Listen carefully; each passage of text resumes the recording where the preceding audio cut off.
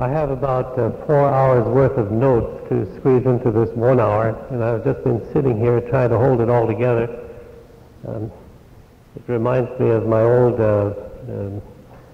I worked for some years in our family business selling wooden barrels, and I remember that the brandy barrels had to have extra hoops on because the internal pressure was so great that you had to put 2 extra hoops, and I feel just like a brandy barrel now. I don't quite know where to start. I've got 8 different pages here. And I think it doesn't matter very much. I was telling my wife that one time, 6 or 8 months ago, I had to speak before an audience, and as I took my notes out, found they were the wrong notes. There I was in front of 1,000 or so people, and it turned out to be very, very pleasant because it was like taking the hoops off the brandy barrel. What I have here is let me try this trick that I learned during the summer at the tea group in Bethel. When you're really in a conflict, you don't quite know what to do. A standard procedure is to say, "Let me share my dilemma with you." What we have, this is the dilemma. What we have is increasingly clearly the development of a comprehensive philosophy, something that covers everything. It's a Weltanschauung is the good German word, a world view, a view of life, and I've been writing down lists of things that are covered, that are encompassed within this philosophical revolution, I guess you'd have to call it, using the word philosophy to cover all branches of knowledge.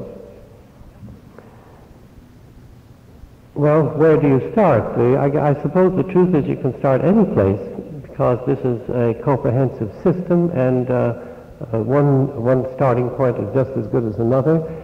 Part of the dilemma came to me in visual images. One that I was thinking of as I made these notes here was that it was a little like my apple tree, that it's like apples popping in. They all come ripe at about the same time. And this is what's been happening. This is a way of saying what I'd like to say is that approximately the same kind of thing has been happening in every area of human life. What I was aware of as a psychologist, the revolution developing within psychology, was a simultaneous development within that field of something similar going on in every other field. And then again you get the German word, the Zeitgeist, the spirit of the time. And that spirit of the time shows itself everywhere I look, and probably any places I haven't looked yet. This is a general revolution, I think it's fair to say. In each of the fields of knowledge, in each of our social institutions, that these goings on have been by people unknown to each other, as I keep discovering every week or 2 or 3, some part of this, some, how shall I say, precipitation of this zeitgeist in some area that I've turned to for the first time, and then I find something is happening there, which could also be called humanistic, perhaps, which seems to be the word that I think we're falling into the habit of speaking now about humanistic psychologists and humanistic economists and humanistic anthropologists and so on. And then this is confusing itself. And I sweated over these notes trying to make some kind of order, some sensible way of describing that if you talk about this broad front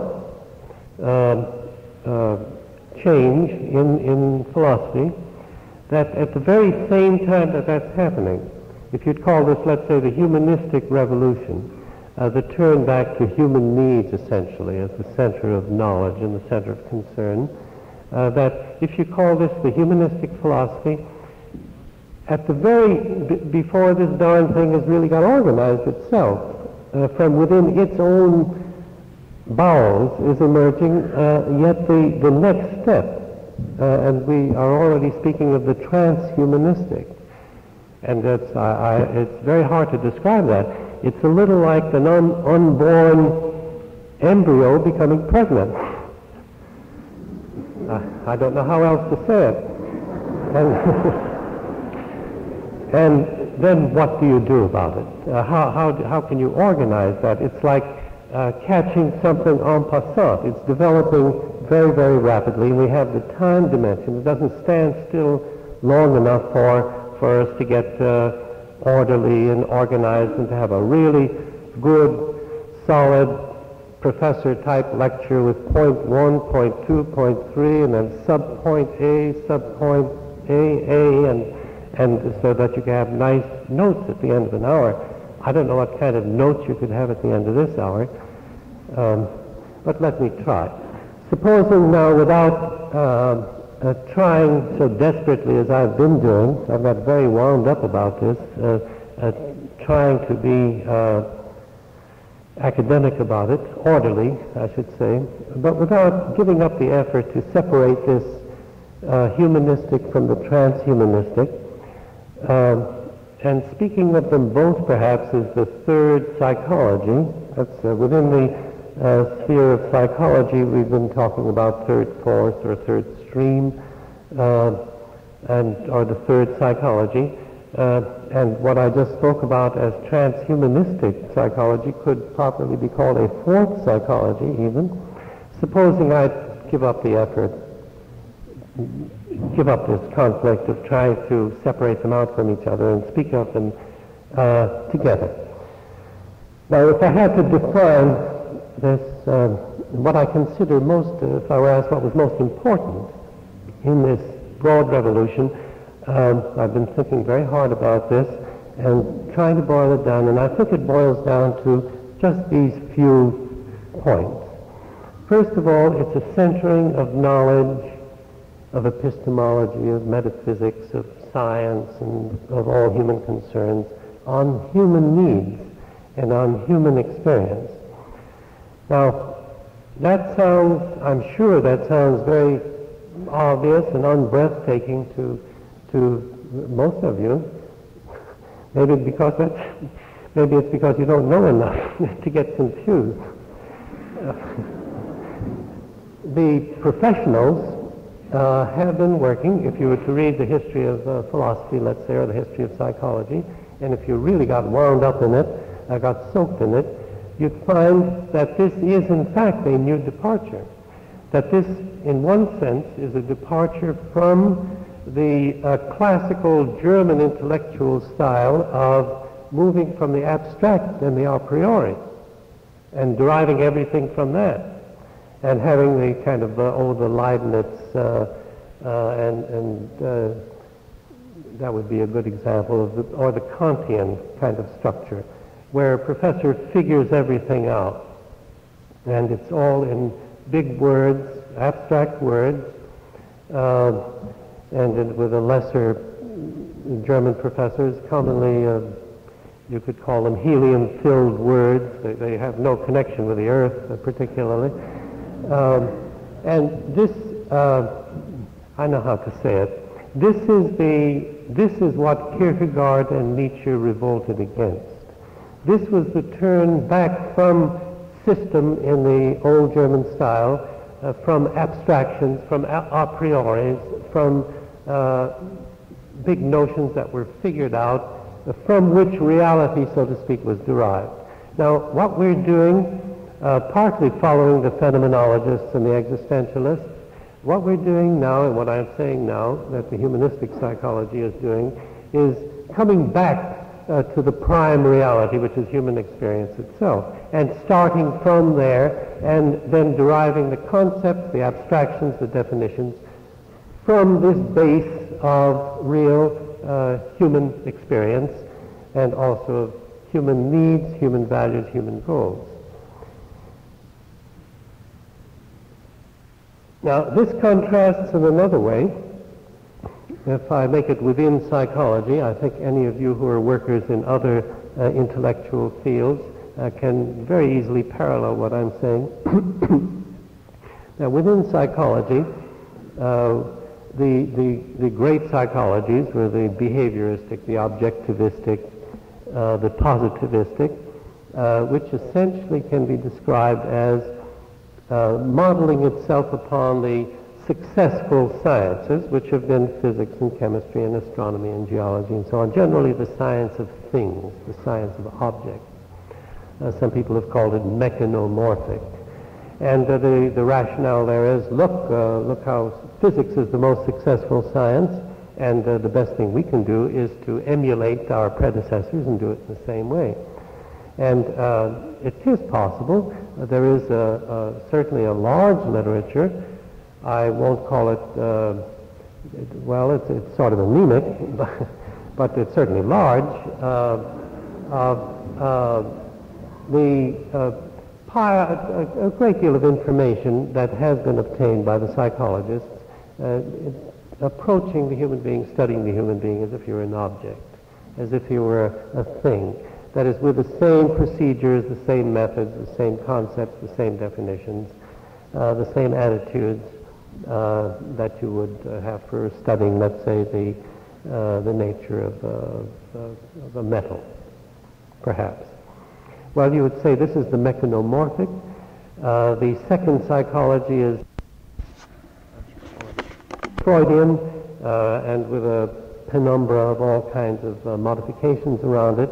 And this, I think, again, oversimply, we could identify with the second great step in science, I think, the Darwinian revolution.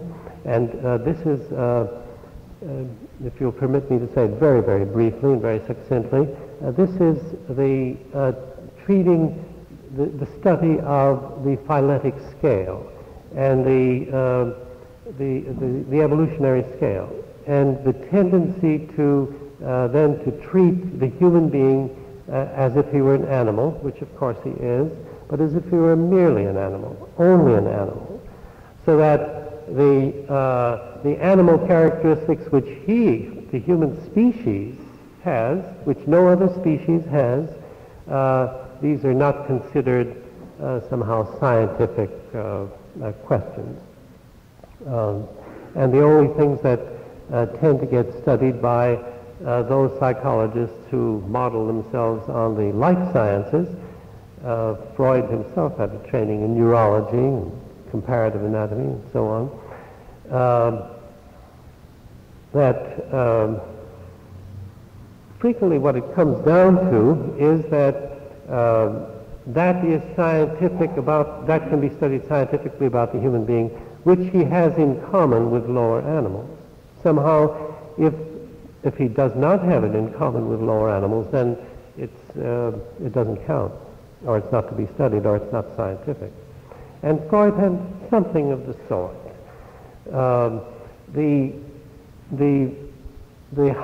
Let's say the peculiarly human qualities, what we might call the higher qualities, the lower qualities we share with other animals, the higher qualities that are unique to the human beings.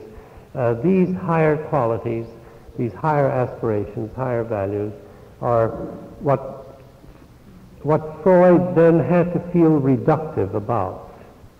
That is, it's quite rare to find, let's say, altruism or kindness. You find it in some animals, some infrahuman animals, but it's in a very rudimentary form. This is especially human. The Freudian tendency, at least the Freudian tendency as written down, no good clinician, of course, does this in his actual practice, but as written down systematically, the tendency for Freud was to reduce it, to make an animal explanation of it somehow, or a pessimistic explanation, or as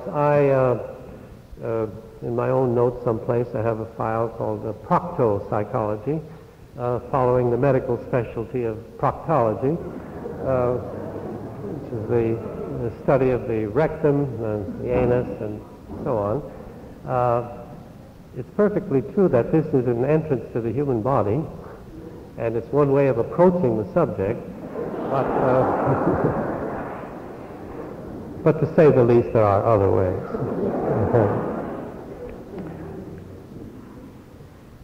I would say that a second big point here in the humanistic psychology is that these human needs which I spoke about are what we can fairly call higher needs. And furthermore, these higher needs are biologically based. They're part of the human essence, I would say, part of the species character. I invented a word for it which I thought was very good. I like it, but I get knocked on the head by my colleagues for it. It's called instinctoid, meaning it's not an instinct, but it's instinct-like in the sense of being genic, to an appreciable extent determined by, by genes. Now, these higher human needs are therefore biological. I speak here of love, the need for love, for friendship, for dignity, for self-respect, for individuality, for self-fulfillment, and so on. These needs, let's say, though there's not really final clinching evidence, you cannot say that this has been very, very finally demonstrated, but there's certainly a very considerable amount of evidence to make this a very plausible, reasonable hypothesis. That's especially true for the love needs. There, by the way, I should say that it is quite well and certainly supported. It's as if you might say that this is like saying something about higher feelings for human nature. It's a way of saying that perhaps human nature has through history been sold short, that the higher possibilities, or the conception of the human being as needing and wanting dignity biologically, and therefore, one could say, as having a right to it. One might consider this one of the fundamental human rights, because it's in the same sense that it's a human right to have enough calcium and vitamins and cod liver oil and so on. In that sense, that this also can be called a human right. It's part of human nature. If these needs are not fulfilled, then we know very well at the clinical level, pathology results. People get sick. They get sick in all kinds of ways. Some of these ways perhaps I'll have time to describe, these new pathologies that come from selling human nature short, as you might say. Now, out of this womb, you might say,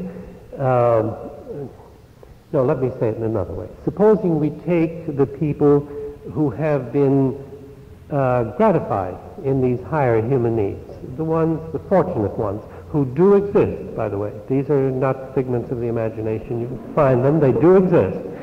People who have been satisfied in these basic needs, people who do feel loved and who are able to love, and who do feel safe and secure, and who do feel respected, and who do have self-respect.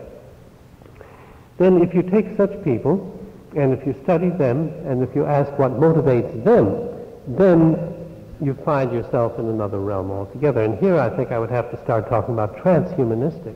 That is, meaning that the motivations of that which moves, that which gratifies, that which pays the fortunate and developed and psychologically healthy and basic need fulfilled person, the self-actualizing person is one name for it, that if you ask what motivates these people, then the answer that I've been finding is that these people are now motivated by something beyond the basic needs, and these are the intrinsic values of various sorts. I find it very difficult to squeeze that into a minute or two.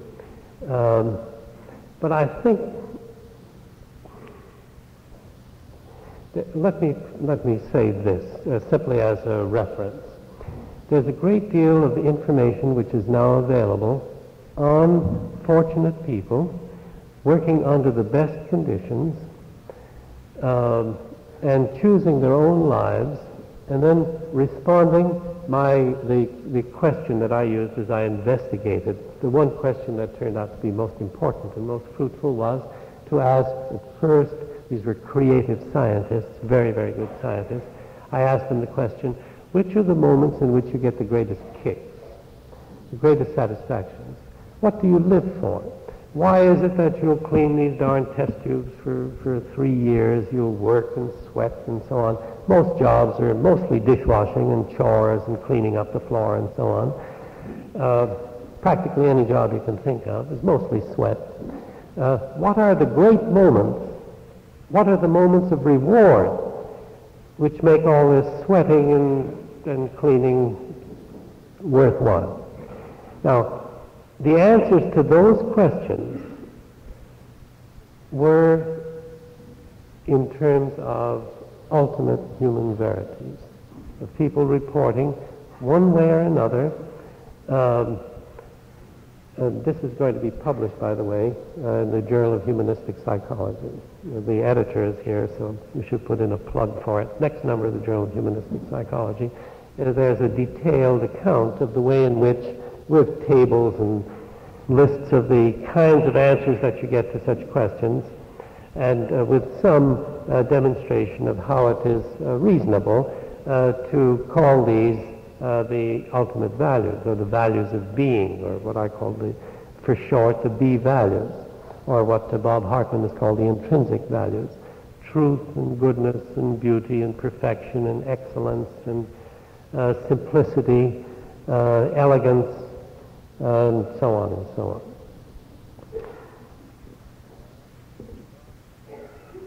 Now, what this amounts to is that this third psychology is giving rise now to a fourth transhumanistic psychology, and dealing with transcendent experiences and with transcendent values, transcendent in the sense of, what I've been saying there is that the fully developed and the very fortunate human being working under the best conditions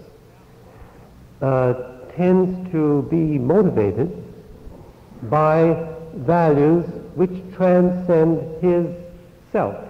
That is, they are not selfish anymore in the old sense. They are now perhaps selfish, if you want to use the word in a new sense, a higher sense. Perhaps we could say a transcendent sense. Beauty, after all, is not within one's skin. Justice or order or lawfulness is, I could hardly say that this is selfish in the same sense that my greed for food might be, which nourishes my self.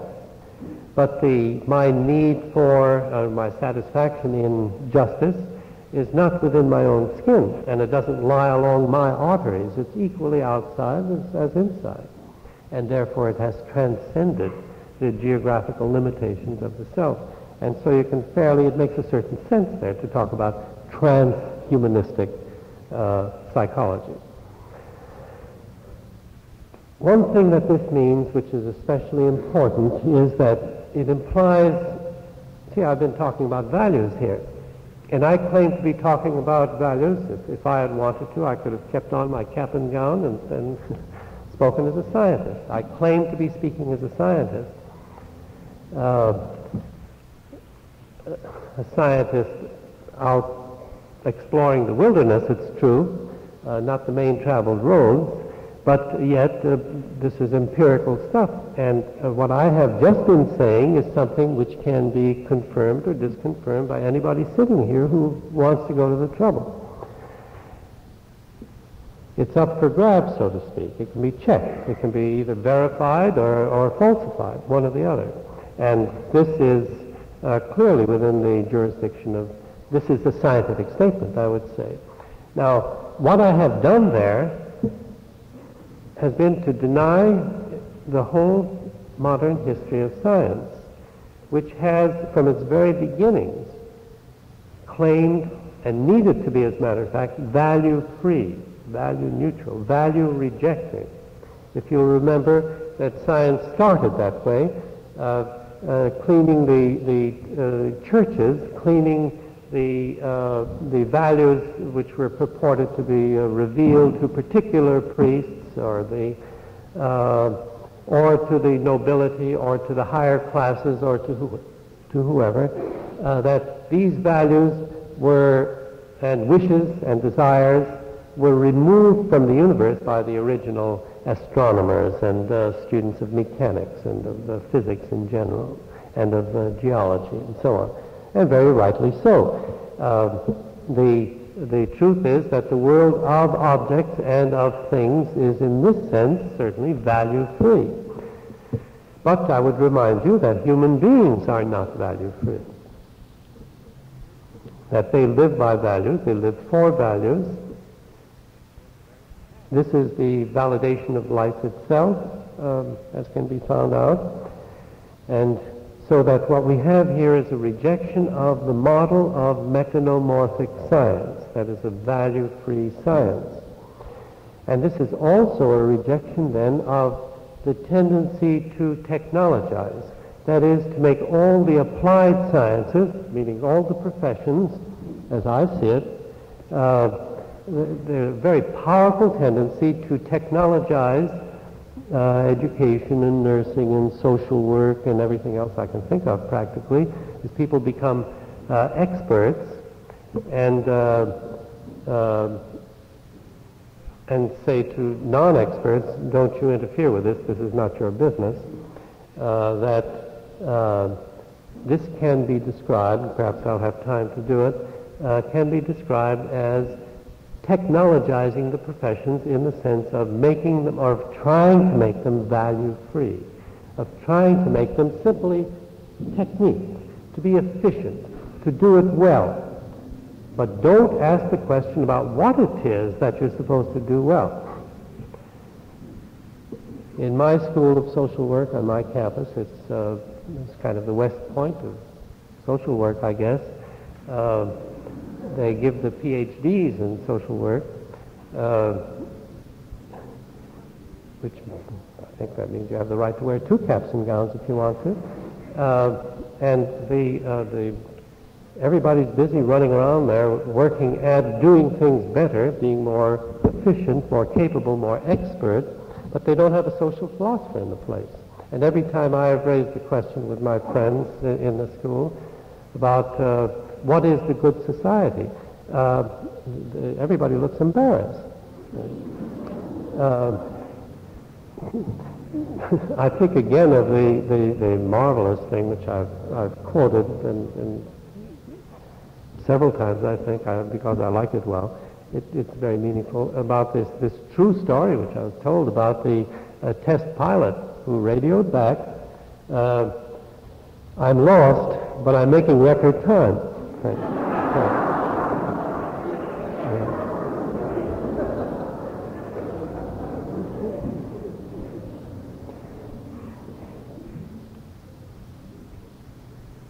Another thing,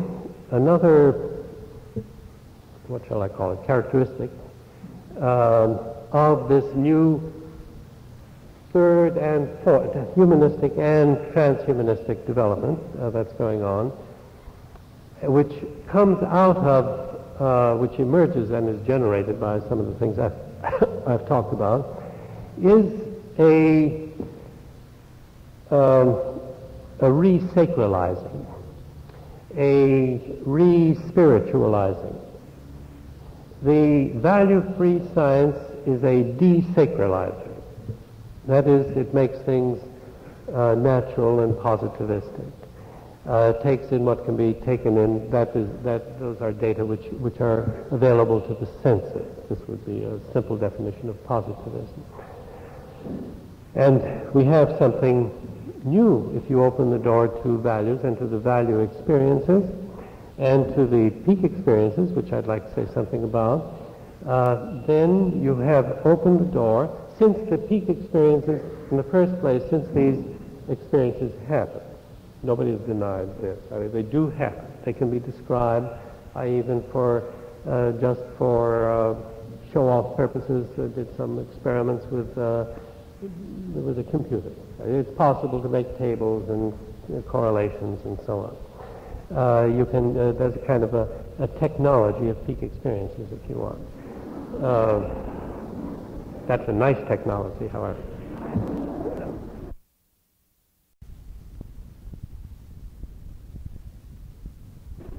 If you accept this as part of the natural world, and remember we have already accepted human experience as part of the natural world, human experience as data, respectable data, then you find that there are many, the reports from people in peak experiences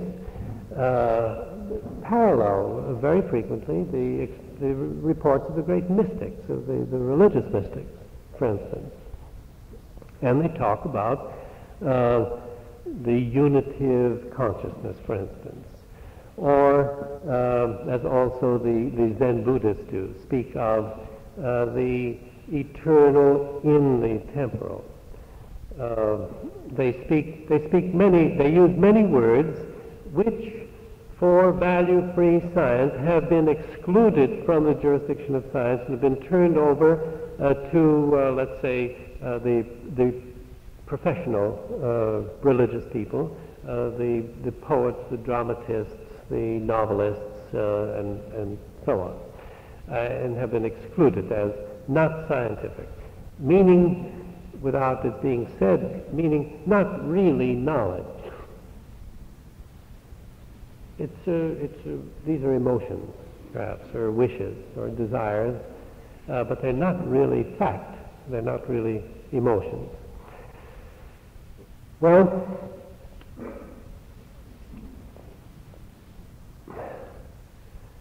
one thing that has to be said about a technical thing here that has to be said, because there's the possibilities of great confusion here, as I know very well because I've gone through the confusions, that what this has, let me put it this way, what this has developed out of has been a value orientation to start with. That is, of selecting out people who were, the self-actualizing people that I talked about were very healthy people, psychiatrically, psychologically healthy people. Now you could say superior if you wanted to, or as I've studied, very creative people, very talented people, and more recently very strong, powerful characters. That this is already a selection out of the population. In a certain sense, I and others have been studying not really the whole human species in the ordinary statistical sense, not the average of the species, not a good sampling at all, but a very special sampling, a sampling really of, let's say, the best 1 in 100. Best meaning in these various, in creativeness perhaps, or in intelligence perhaps, or in talent, or in strength, or whatever. Now, this is a kind of statistical approach, and it's a very peculiar one. It's a very unusual one. I've learned to call it growing tip statistics, following the biologists who, if you remember, for instance, your botany, you remember about the growing tip, that this was where all the action takes place, all the chromosomes dividing like mad, where in the rest of the, let's say, the tree trunk, the chromosomes they're very stable. They're not dividing. They're doing nothing. The woody part of the trunk of a tree it's not really active in the same sense that the growing tip is, let's say on your evergreens, where it even has a different color of green. If you examine that under the microscope, you'll find that that's where the growth takes place. That's where the action is. And this is, in a certain sense, what I've done as a technique is pulling out what you might call the best specimens, rather than of studying the whole of the population. Now, this, I think I can justify this in various ways, quite apart from all the startling things we've learned from this technique, but in the sense that, for instance,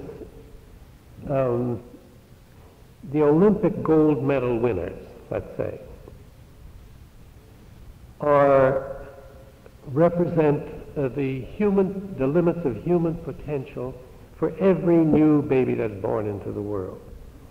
Because when I was a youngster and trying to run on the track team, then 100 yards, it was humanly impossible to run 100 yards in less than 10 seconds, and it was humanly impossible to run a mile in less than, I forget the numbers now. But in each of these events, what was humanly impossible has become possible because it was demonstrated. Somebody did it. And each time that someone did it, the potentials, the horizons, the ceilings for every newborn baby lifted. In a certain sense, these are the potentials for all human beings. You can pick the Olympic athletes, if you like, and that's about what I've been doing. This is a technique for selecting out the most fully evolved, the most fully developed, a word that I think is fair, the most fully human, even in the statistical sense, and then saying that this is what, in principle, what the whole human species can be like if you just let them grow, if the conditions are good, and if you get out of their way. This is definitely not an average sample. It's a growing tip sample, or the best of 1%. Also, from study of such people came certainly my great absorption, now the absorption of many other people with these peak experiences, with these great mystical experiences, which had been thought to be quite rare, but which we now know are not rare, and furthermore, which are quantified. There are great ones and middle-sized ones and little ones, and you can talk about peak, that's P-E-A-K, by the way. You can talk about peak experiences. You could also talk about foothill experiences, for instance. Or following that, as a recent finding, that the older people, as the peak experiences in the great big emotional ecstasies tend to get less in number, and you're apt to see more of what can be called, following the same paradigm there, a plateau, high plateau experience, a sort of a serene cognition of being, you might call it, a quiet cognition of heaven. So the river once called it sort of being lounging in heaven. You're not getting all excited about it.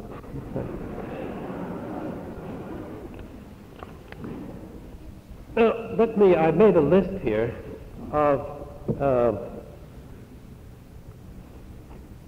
that I'd like to turn to pass on some of the sense that I have of this revolution along the total front that's going on. This revolution that I've been talking about here, this third and fourth revolution. What does this mean for these various fields? Now, I think I have time for, let's say, a word or two about each of them. First of all, we're dealing with a new image of man. Now, I think that's most important because from that everything else flows. All of man's works, all of man's institutions, and that, by the way, includes science, and it includes all the sciences. Mathematics and physics are also human institutions. They are generated by human nature. They're made possible by human nature. The only scientists I've ever known were members of the human species, human beings. The image of man generates everything else we're going to talk about. And this image of man is as I've already said, it's taller.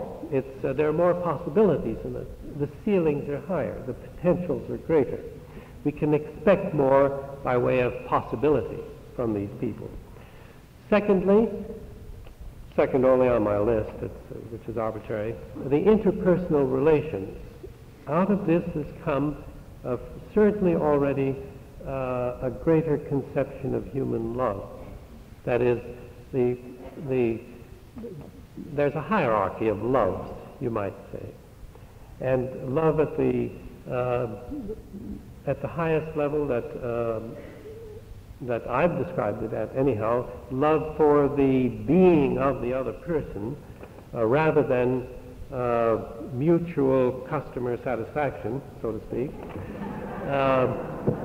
that this love, this be-love, if you'll permit me that abbreviation, this be-love is a higher conception of what is possible in the human being. Not necessarily what exists in large quantity, but what is possible, what is the human potential. This is also true for sex.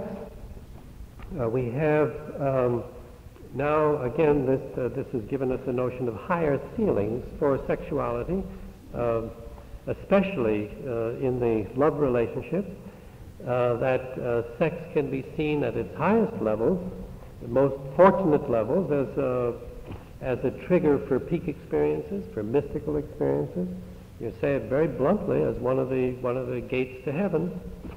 This is possible, although not at all common, not really common at all. Well, this itself opens up a realm for science to explore, because as we find,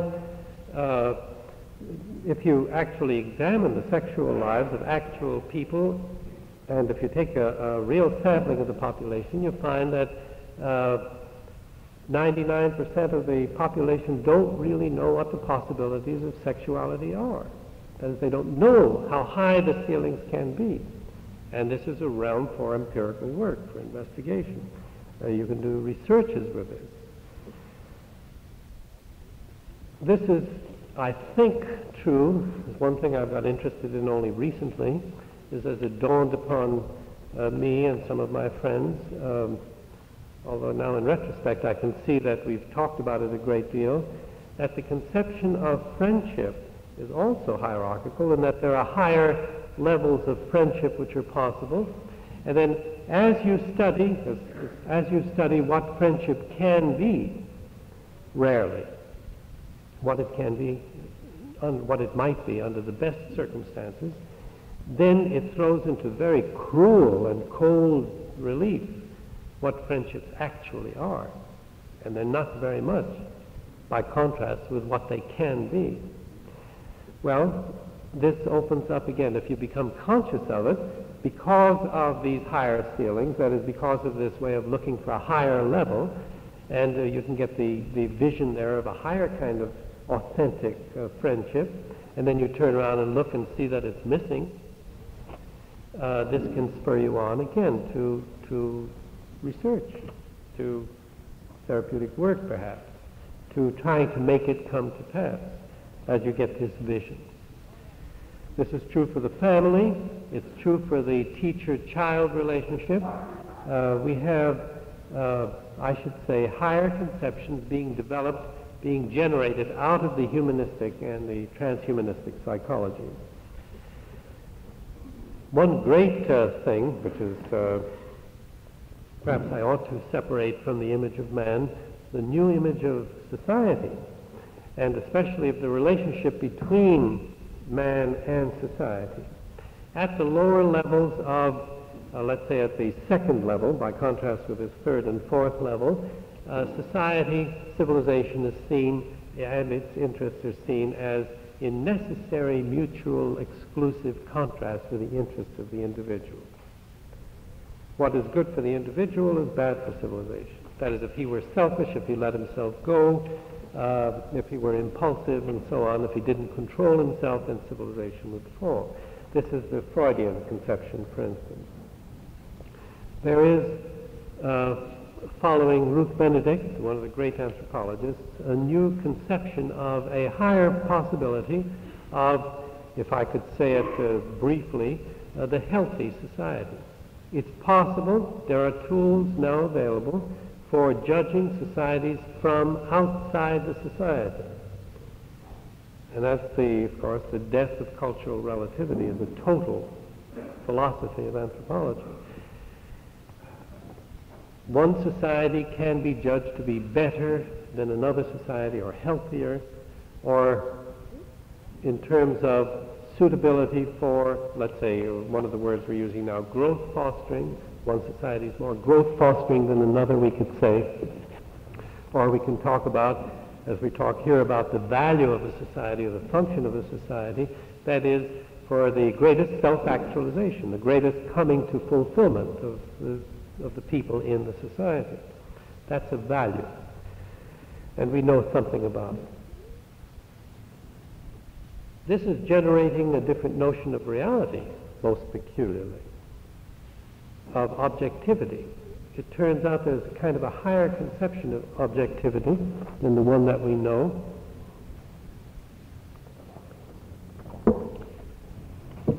I can't resist taking one moment at least to talk about it. I'm going to run over time. Maybe I will spend that 4 hours after all that I have notes for. If the notion of objectivity that the scientist now has is what you might call the spectator objectivity, of not caring, that is, being neutral about the matter, of it doesn't matter to him who wins and who loses, so to speak. Well, we have something emerging from the study of the be-love relationship, where you can have love for the problem. It's not necessarily only for a human being. It's possible to have love enough for a human being, for your child, for instance. If you have great love for your child, it's possible to leave him alone. It's a great achievement. And it's possible to leave him alone in the Taoistic sense because you love him so much the way he is that you just delight in watching him grow. This can be said for apple trees too, or for animals, or for whatever. It turns out that it's possible that let me put it this way, via loving at a very high level, it is possible to become objective, detached, non-intrusive, non-interfering, able to leave it alone, so that you can let it be itself. And it begins to appear that in such a spirit, from such a spirit comes the greatest perspicuity, the greatest accuracy of perception.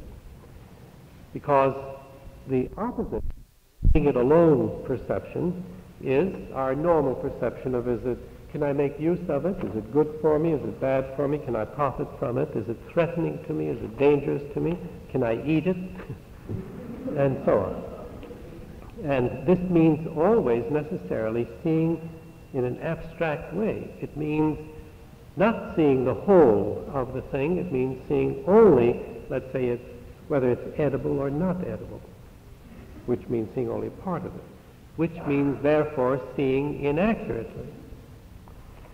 Permitting yourself to see the whole of it, therefore, would be seeing it more accurately. And this is, though at first it sounds like a paradox, I don't think it is really. Perhaps a word about religion, considering the locale.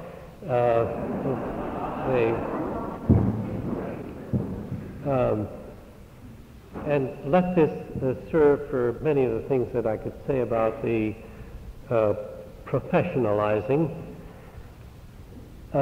It seems to me that if you focus upon the religious experience, or better said, if you, as happens in fact to me, focusing upon the peak experience, and then finding the peak experience to have almost all of the characteristics traditionally attributed to religious experiences, so that I got to think of these as small r religious experience, universal religious experience, not having anything to do necessarily with one creed or another or one place or another, then it turns out that if this is so, that we have paradoxes again.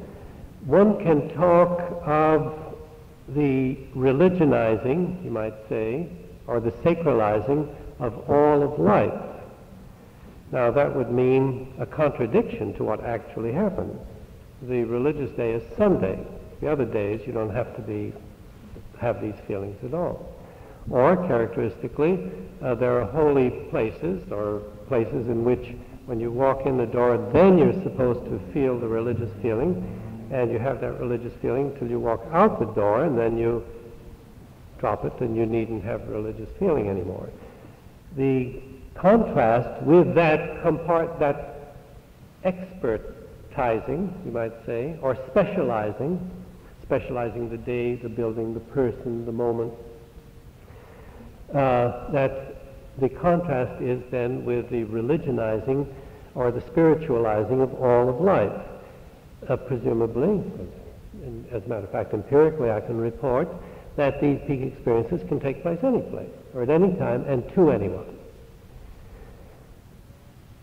Now, this can be said for education, that humanistic education, I think it could be demonstrated if we had the time, humanistic education means educationalizing the whole of life rather than having education take place in one kind of building, not outside, and of having one kind of person specialized as a teacher.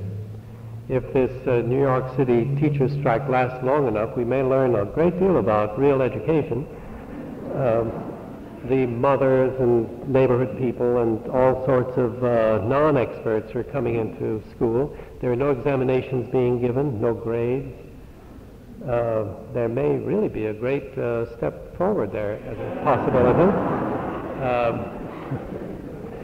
I don't count on it because I suspect that the experts will get things well in hand again. And we'll start throwing education again into 3-credit slices, you know, like the slices of a tangerine. Somehow they all turn out to be equal and to fall apart and to be separate from each other.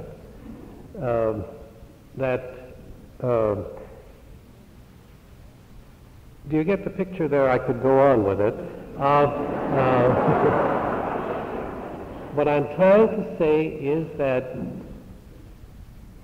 all of life can be educationalized, all of life can be religionized, if you think in terms of the ultimate values, rather than of the expertness, rather than of the technology, rather than of the expertise, rather than of the specialties. All of life can be and should be aestheticized.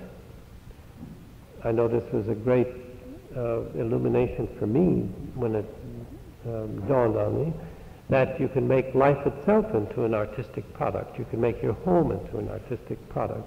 You can I was in a home last night in which was an artistic thing. Everything was beautiful.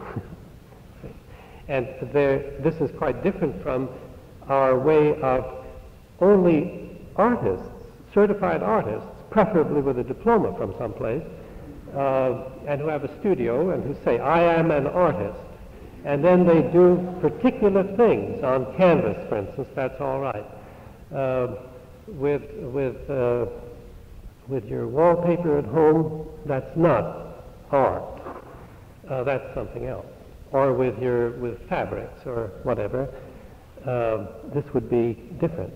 And there again you have a technologizing even of beauty, a separation off of the experts, and the humanistic contrast there is with the aestheticizing of all of life.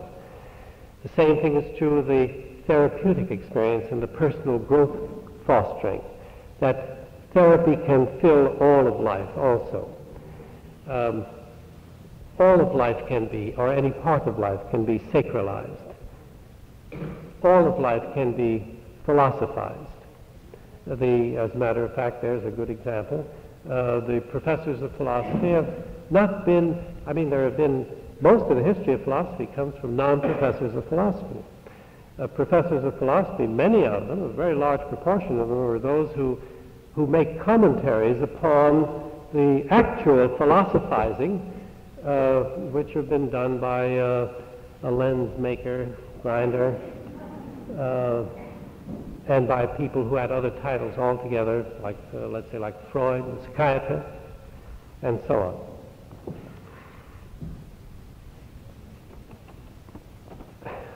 Let me say last, in my capacity as a scientist, and of trying to make it clear that I'm speaking. No, let me back up and take it from another angle. Let me talk to the point of, is this optimistic? Now, the answer there is that it's neither optimistic nor pessimistic, that our job as empirical people is to be realistic, to be good reporters, good observers, what is actually the case. Now, in this instance, I know that the people who, many of the humanistic psychologists, for instance, are called neo-Rousseauists, or that they believe in inevitable progress, or one recent, who was it, who accused this group of believing that man can become perfect, and accused them also of denying the possibility of evil. That, let me say that all of these possibilities that I have been talking about are in fact possibilities. These are possibilities which have been described in about, let's say, a fraction of 1% of the population. It would be possible to talk about the healthiest 1% or the most creative 1%. This is a realistic statement. It's a statement of the realistic or empirical in the sense, first of all, that everything that has been said here can be confirmed or disconfirmed, verified or falsified. It can be put to the test. Secondly, it's possible for each of these statements to talk in statistical terms, that is, in arithmetical terms, talk about the degree of reliability. How reliable is this? How sure are we that this is so? What does it mean about this growing tip statistics that I spoke about?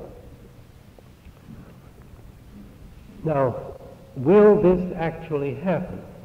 This also is an accusation against the humanistic psychologists and the humanistic sociologists and so on, that they are assuming that this must inevitably come about. The answer is, so far as I can make out, no, it's not necessary that it should come about. This whole darn place might be wiped out. The atom bombs are still sitting around and waiting. It's possible that they might win, but it's also possible that they might not win.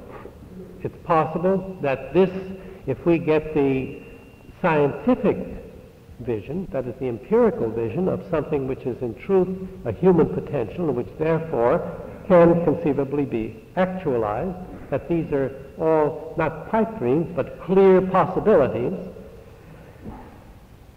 then this brings it well within the realm of human activity. I think what I'd like to wind up with is that what this certainly what this means to me, anyhow, is the possibility of hope. That is, this has to be said. It wouldn't have had to be said 20 or 30 years ago, but in this day, when there's so much despair and anguish and death wish and people giving up and people saying you can't improve anything and the only thing you can do is to protest, and that it's no use trying to improve the society, it's no use trying to improve people, it's no use trying to improve anything, that I would say that everything that I have been talking about and all the data, piles of it, upon which those statements are based, deny the necessity of anguish, despair, giving up, of hopelessness, and do leave the possibility of hope in the sense of, if you work hard, perhaps you can bring these things about.